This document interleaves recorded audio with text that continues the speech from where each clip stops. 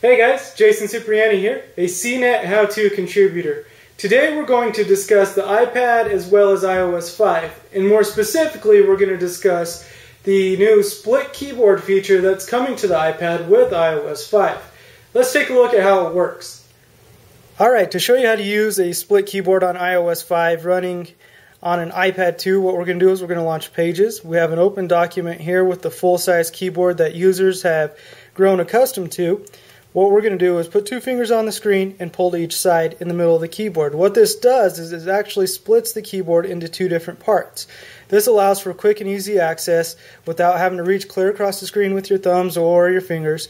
And it works both in portrait and landscape mode. You can even move the keyboard up and down, pull it all the way back down, and it'll dock it.